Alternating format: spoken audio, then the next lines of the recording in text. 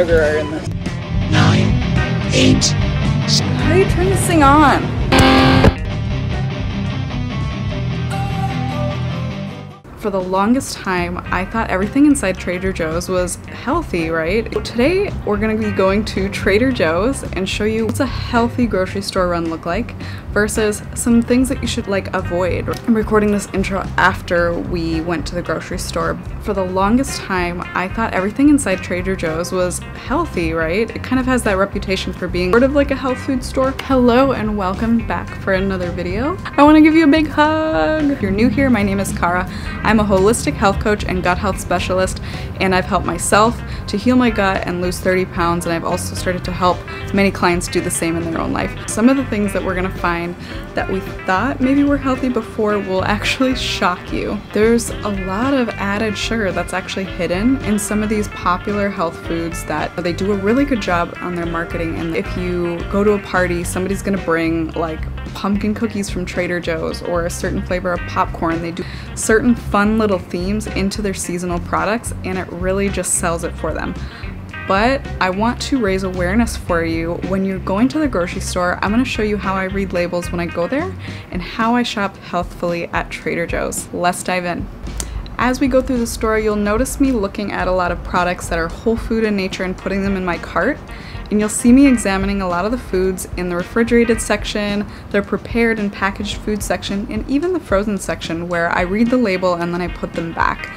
And I'm going to explain to you why I'm putting those foods back and why they don't end up in my cart and in my kitchen. A good rule of thumb that you'll hear me talk a lot about on my channel is shooting for foods that don't have a very long shelf life. And you'll see me shopping the outer aisles, is what they like to call it, where the food in the refrigerated section, it expires faster, but it's living food, it's fresh, and it's usually the whole foods that you find on the outside. And then the packaged foods, the frozen foods, are found usually on the inside of the grocery store, and that's where I spend the least amount of time doing my shopping. Beans, canned tunas, and then like coconut milk, I really like to find on the inner aisles.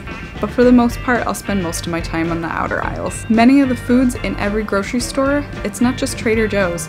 Foods all over the place have hidden sugars, seed oils, which are known to be inflammatory, and lots of ingredients to help keep foods stable on the shelf for a long period of time. And also, one quick note, just because it's organic doesn't mean it's healthy. Okay, let's go.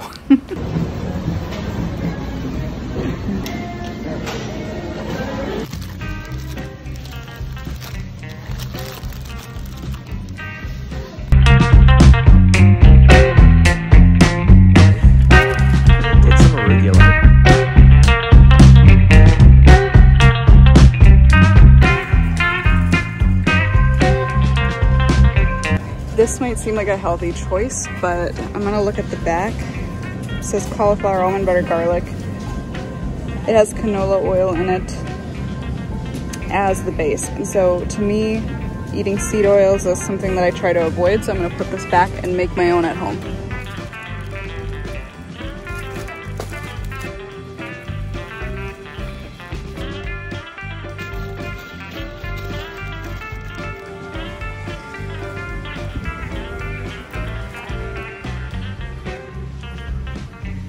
So you'll notice that I'm checking the label of this chicken. You're looking for a quick meal or something to put together for meal prep because you're short on time. Also, let's take a look at this chicken tortilla wrap. I used to just buy these for lunch at work all the time. Check out that long ingredients list.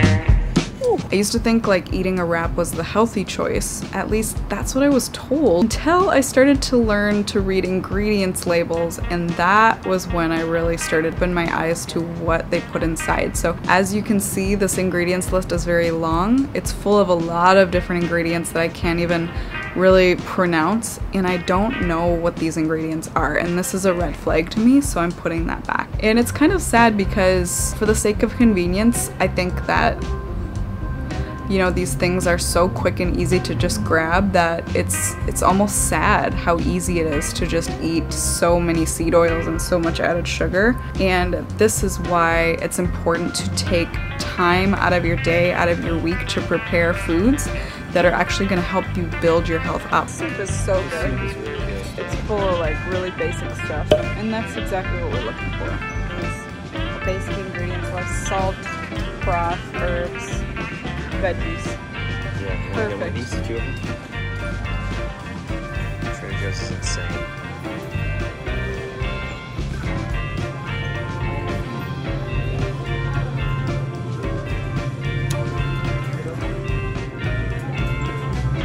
So when I'm looking for nut milk, I'm looking for milk that is the shortest ingredients list possible, and I'm looking for milk without carrageenan and texturizers, because those ones, they can disrupt your endocrine system and they can also disrupt your digestive system. I'm looking at the cereals and the granola. I used to think that, like before, I used to buy a lot of packaged granolas and cereals just because that was what I was raised to do, and I just kind of, I find that these are not as filling as I would like, so I find that I'm making more breakfast with protein, fiber, and unprocessed carbs like whole fruit and oats. Steel cut oats are good. Groats are great. You know, it's not a never food. Of course, I'm not saying you should never eat this, but when it comes to when you can control that decision, when you're in your own home and you can get into a rhythm of like creating recipes that are going to help you towards your goals and help you feel better, and maybe you don't even want to lose weight, but there's certain things that happen as we age. Things start to degenerate inside of our body, and a lot of people become more at risk for heart disease and organ dysfunction as they age, and a lot of times that can be avoided by the things that you eat. Seed oils, preservatives, added sugars are all going to add to inflammation inside of your body, and they're going to actually promote that premature aging of the inside of you, and we don't want that. Hemp seeds are good. I'm not going to get those today. Let's see. I love having granola around. It's just so much sugar. I'll make my own at home. Even the organic one, 10 added sugars, cane sugar, so many cane sugar. So this is an example of what I used to get all the time. The almond butter granola bars, but it has canola oil in it, and two kinds of sugar in it. About what can I do to eat like more vitamins and minerals on my plate and remove some of the seed oils that are found in a lot of these boxes. Go out to eat, you're going to be getting all these seed oils and you're not going to have control over it. So what really matters is when you have control over it, you're actually making those decisions to reduce them in your diet. That's when it really matters. Okay, if you were to pick out a granola bar and say which which one is the healthiest here, which one would you pick? Like just off the top of your head. This one, because it's got crunch in it. I don't think, sorry, I like anytime the camera goes on me, I have to be funny because I like attention. Yeah, you just picked up like Reese cut it out. This one good? Yeah. Actually, the healthiest one. Yeah, the healthiest one.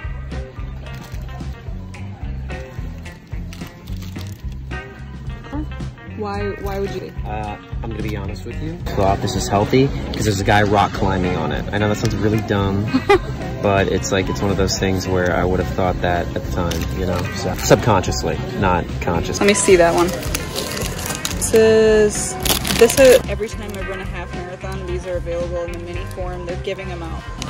Okay, so we got organic rolled oats, brown rice. Brown rice syrup is another word for sugar. Organic tapioca syrup, another word for sugar. Rice flour, barley malt extract, that's another word for sugar. Organic cane sugar, that's the 4 kinds of sugar that we've found already.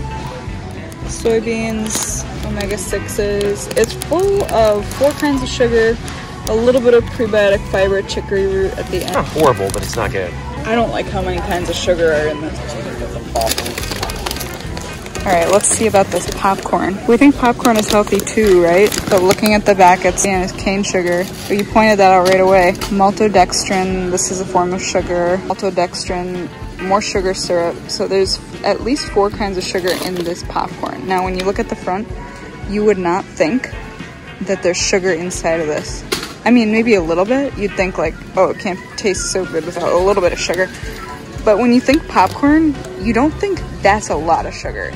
So one of those sneaky foods, right? Another health food that I don't keep in my kitchen is cottage cheese.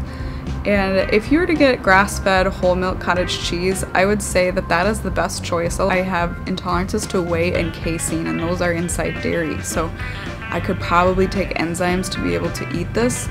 But for me, I've learned I feel my best when I don't eat foods. Like, if you're getting cottage cheese, I would really encourage you not to take the low-fat kind that you see here, because in order to make up for the fat that was not inside of this product, you're gonna see more added sugars inside to make up for the lost flavor. I'm looking for eggs. The best kind of eggs out there is organic, pasture-raised eggs. It doesn't matter if they're white or brown. Tell us why caged eggs are no good. Because whenever, like, there's certain, like, loopholes they have, so cage-free, they're all still, like, in a giant, like, they're crammed into this tiny chicken house, and they're still on top of each other. And not only is that inhumane, it's also, eggs are going to be quality eggs, because when an animal's in stress, you're actually ingesting that stress. Yeah, it's like a transfer of energy. Basically like a bigger cage. How can they get away with that? Loopholes in the system, you know. How is that allowed? How is anything allowed? Really? Hummus and dips, check those for seed oil, soybean oil. This is why in Trader Joe's I don't like to get the dressings or a lot of their dips, because I've noticed that they don't have just the chickpeas and just the salt and pepper. It's like canola oil, soybean oil, and additives inside to help make it a texturized, you know, to help make it taste better. So better off if you go home and you make that yourself. 5 grams. Ideally, what you want to find is it's 100% grass-fed. You want to see if you can find something that says 100% grass-fed and grass-finished. Right. But, you know, if you can't, I mean, we're not that strict. We still eat this, but just know that that doesn't necessarily mean 100% grass-fed. It would say grass-finished. These prices are actually pretty good. Good meatballs on that.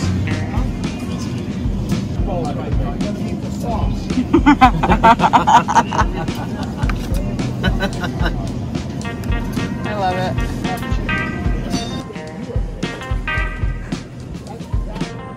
All natural. It's just a fancy word for commercially raised. So we decided we're gonna go ahead and try roasting this big chicken.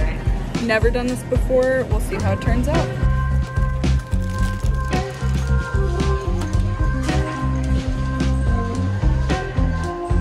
Raw almonds only. Perfect. Stuff you don't want to put in your body. You falling asleep on me? No, I'm really trying to think. I'm like, I don't know, baby. Is it me? this stuff. Healthy, right?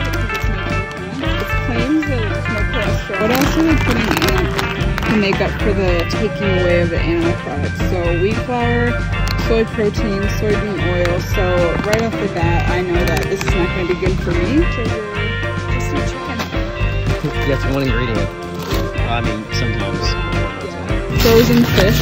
This is good. I used to eat these ahi tuna slabs. Really difficult sometimes with fish because you don't know what quality the fish. Especially with metals now, you probably shouldn't be eating a ton of fish anyways. Try to have a balanced approach with fish because I know a lot of people that have had heavy metal toxicity from eating a lot of fish because they were told that that is the healthiest. Everything in moderation, you will live a sustainable and balanced life.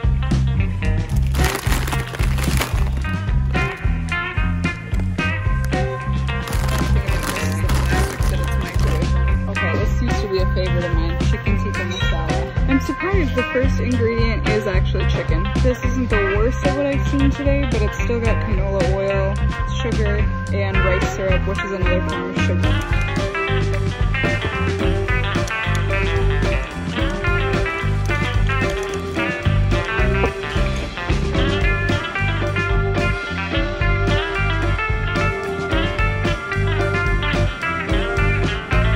Grass-fed cheese. So some of the best choices in the cheese section are oat milk cheese. Grass-fed cheese is the best kind of dairy that you're going to want to look for. So, okay, so how did that go for you? It's like so crowded in here. How long will this last? It differs. Sometimes it lasts, you know, longer than a week. Sometimes it lasts a little bit less. I'm making food. Yeah, she makes it, and I walk. Yeah, I go on a hunt, and she makes it. She cooks my game, and then I shoot. So today's trip cost us $95.38, and you know, I know that is a lot of money. The way that I started to look at it when I started to feel discouraged about the foods that I was buying, and it was costing me a lot of money, and I was spending like $400 to like $900 a month sometimes on groceries, and for some people that's their whole rent, right? But as I spent money on healthy organic foods, it's really helped me to understand this as an investment to my health, and I'll be saving money on medical bills and expenses in the future. So I hope you got something helpful out of today's video. If you enjoyed this video, share this with somebody that you feel would benefit from. Which type of grocery store would you like me to tour next, and see what kind of healthy grocery store run we can come up with.